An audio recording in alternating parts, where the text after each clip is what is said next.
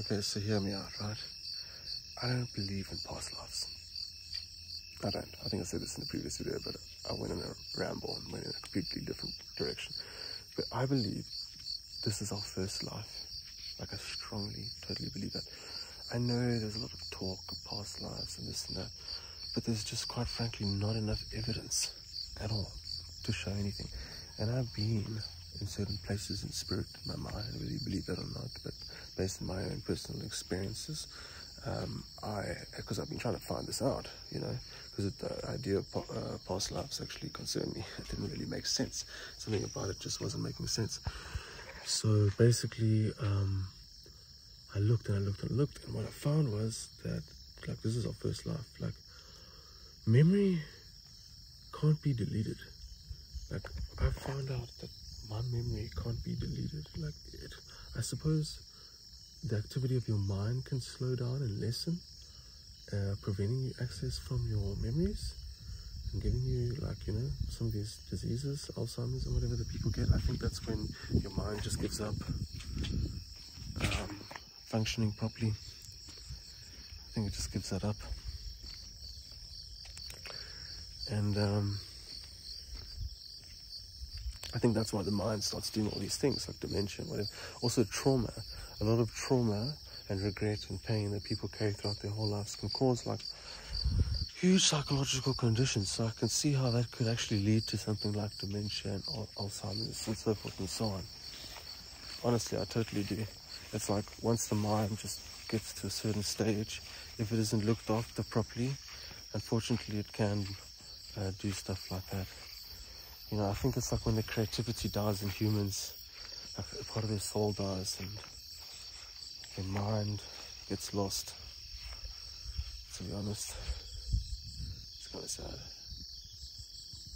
I believe there should be a way to heal it, but I know that a healthy mind and one that is able to resolve all of its trauma would not be susceptible towards something like Alzheimer's or dementia. And then in the case of Alzheimer's and dementia, to treat that, I'll say energetically, energy.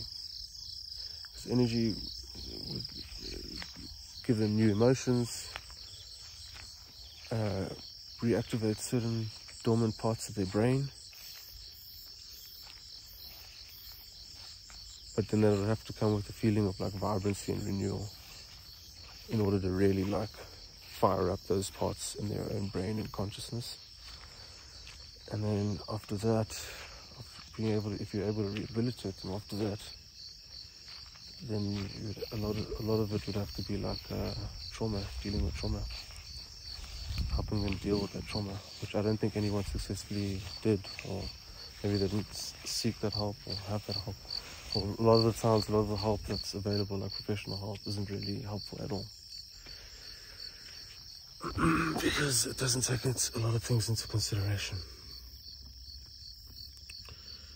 But I do believe anything is treatable. I mean, I treated my own fucking interdimensional schizophrenia in 6 months, which is insane. Holy shit. That was the most insane experience ever. But it was very important for me to experience because it gives me a whole new perspective of mental health and how important it is. Because ultimately, a lot of trauma can cause a dissociative identity disorder within our minds, and then that can result in certain hallucinations and whatever. I mean, life is a hallucination, right? But, I'm glad it happened because it showed me beyond other realms. But, Jesus Louise, my mind broke in the process. It was insane. Holy shit. The fact that I managed to stitch it back together. Fuck. And I had to do it, like, intensively, continually, because it was agony being in that state, not being able to make sense of my reality. So I had to spend every single day stitching my brain back together with each and every single thought, going through everything in my mind, And so I had to basically put a positive spin on everything, if you really want to know. And I had to force myself to believe only the best thing, like total faith. Because I remember this thing played in my head, was something I said before, was like unlimited faith or unlimited fear. And I remember during that whole process that when I was falling asleep, I heard that in my ear, unlimited faith or unlimited fear. And something like that kept me going. It got so bad that just the idea of an eternal promise in heaven kept me going, kept me alive. It's hectic. But I got through it.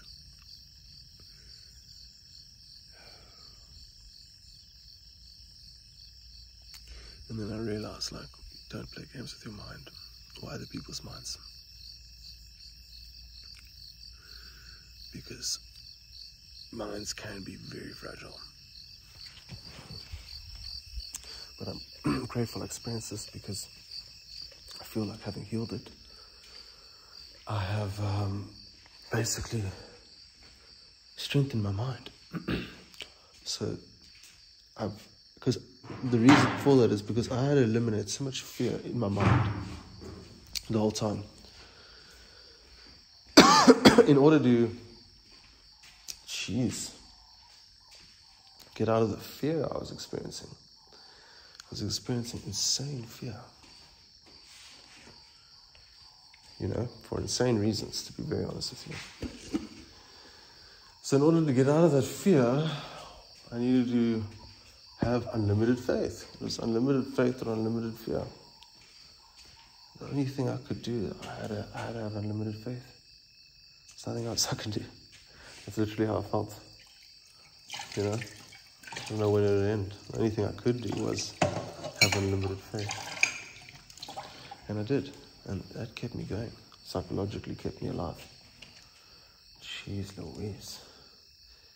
And revealed many truths to me that I'm very grateful for. That have left me feeling in a far safer space in reality, in my own life, in existence, in the presence of God.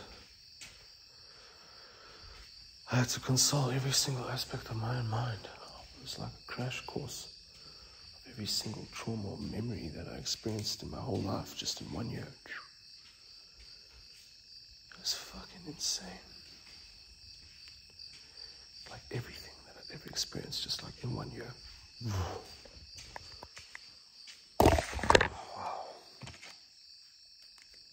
And there was sad moments, it was painful. Yeah, some sad moments, man. Not gonna lie.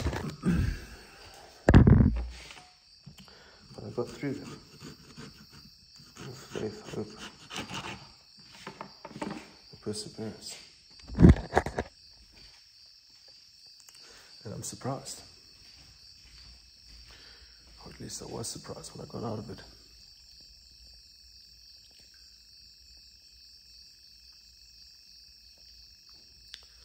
I was surprised. I got out.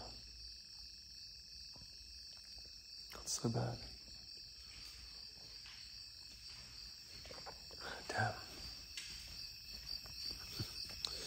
I remember hearing this one time, like, I took it as a message from God, but I remember hearing, like, once is enough. And that also kept me going. To know that I'll never have to go through that again.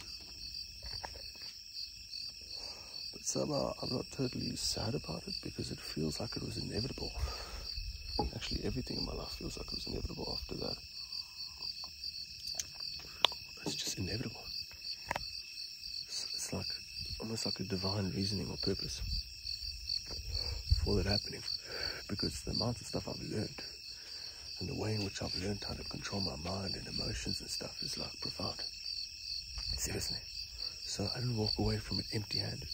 Actually, I walked away with a lot. So I'm kind of grateful I went through that, actually. Jeez.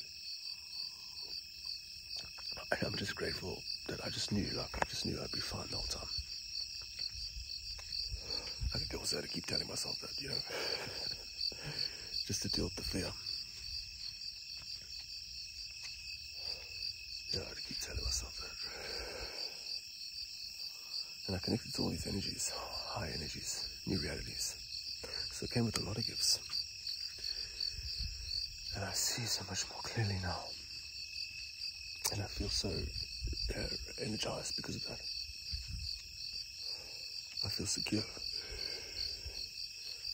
I feel very secure. More secure than I've ever felt before in my life, at least anyways. And I'm grateful to see there is a progression. Every contribution towards your own development helps. It all adds up at the end of the day. If you can see it or you can't see it, trust me, it adds up.